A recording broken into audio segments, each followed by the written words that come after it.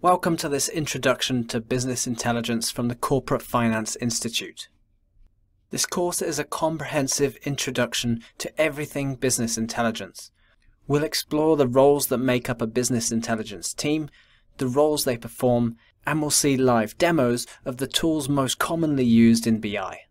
Then I'll discuss all the key concepts of data visualization and data itself to make sure that you have the terminology to discuss BI with confidence. With this knowledge, you'll be all set to start learning these business intelligence tools and skills that are going to transform your ability to work with, transform, analyze, and visualize data.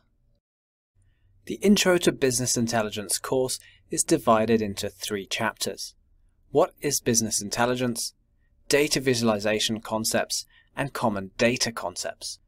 In this first chapter, we're going to answer what exactly is business intelligence and is it the same as data science? We'll learn the roles that form part of a business intelligence team. We'll see live examples of the most popular BI tools so you can see exactly how transformative they're going to be to your work.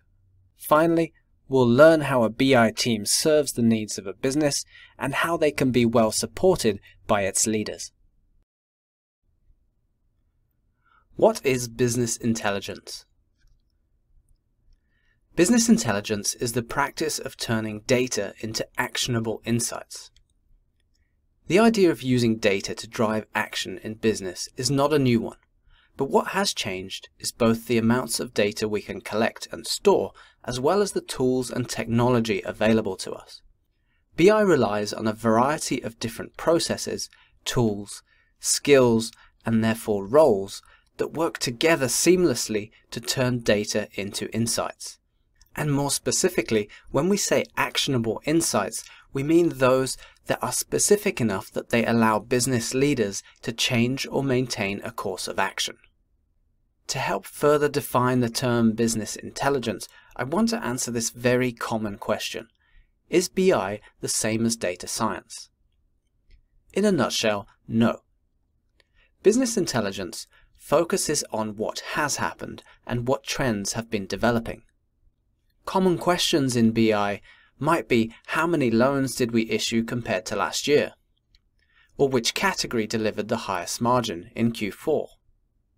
And the key skills required for BI are basic statistics, data transformation, data visualization, and specific business knowledge.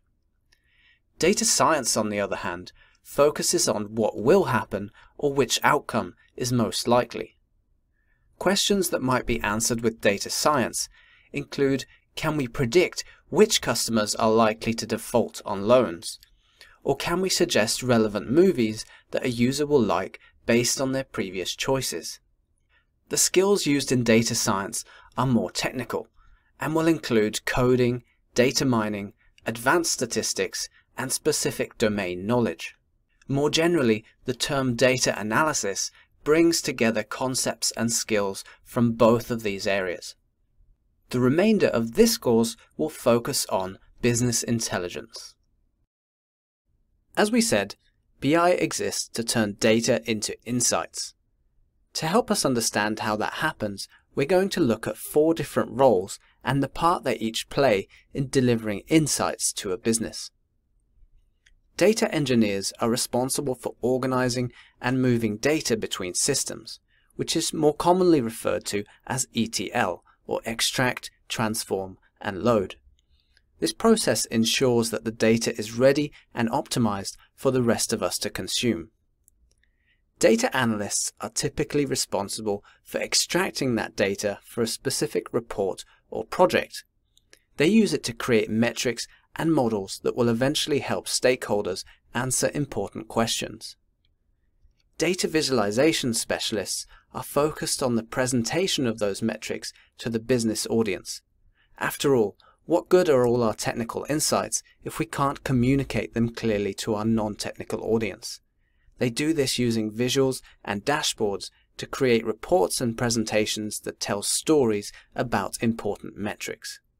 Finally, let's not forget our business leaders, who ultimately are the audience of all our hard work.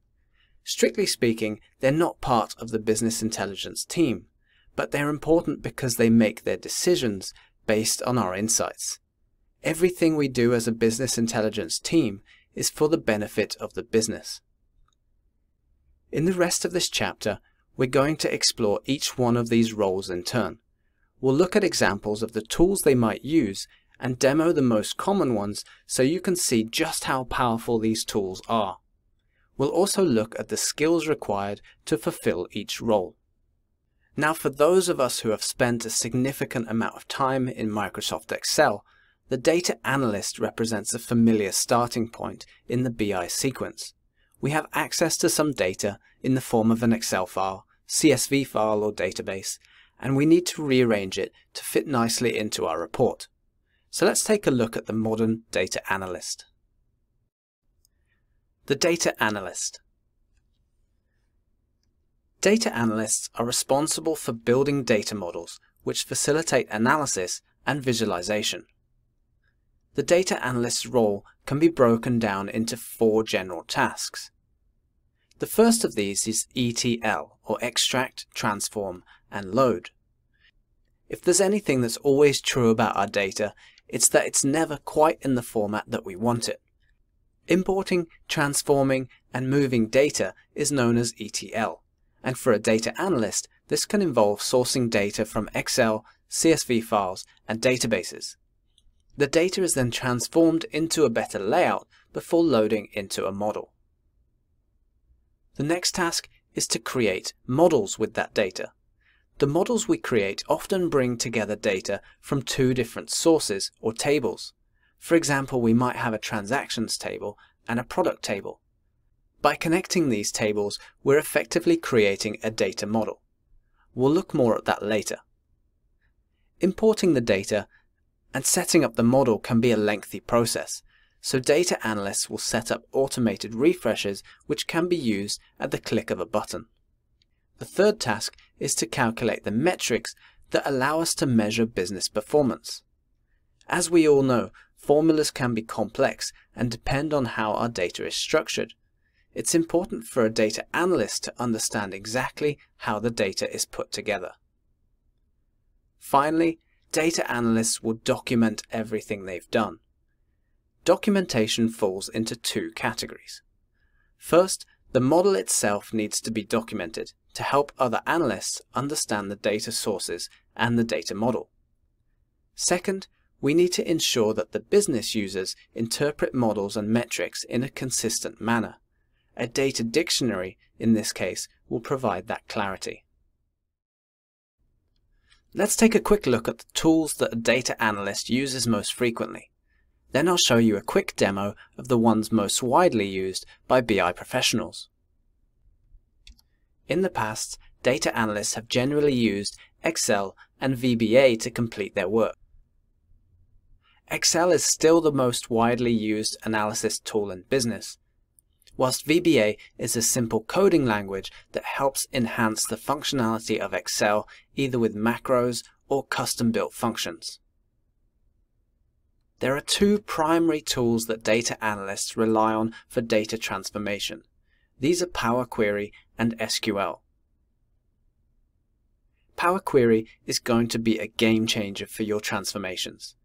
It's an add-on for most versions of Microsoft Excel and can integrate seamlessly with your current reports. Gone are the days of manually copy-pasting and rearranging data each week for your regular reports. Power Query is so easy to learn and will save you hours and hours of time.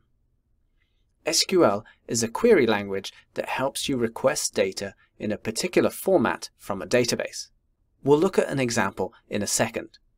It's surprisingly not that difficult to learn and will dramatically improve your understanding of where your data is coming from.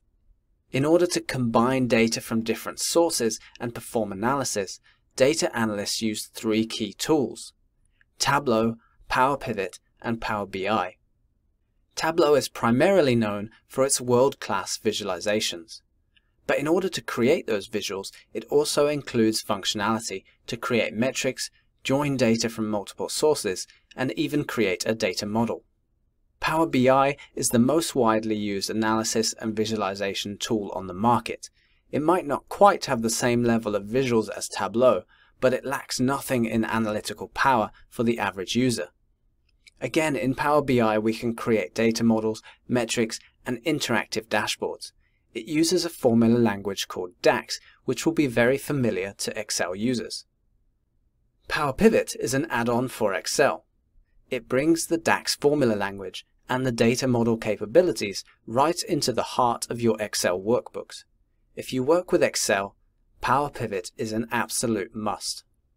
Finally, Qlik is another popular analysis and visualization tool, whilst R and Python are both coding languages that are used by some analysts to create more complex analyses. Now I want to show you a quick demo of the most popular tools.